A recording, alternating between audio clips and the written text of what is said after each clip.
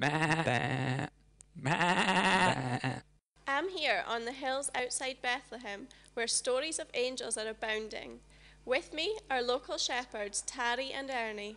Tarry, what can you tell me about the events this evening? Well, we were, yes, tending to our sheep, when an angel appeared. And what did he say?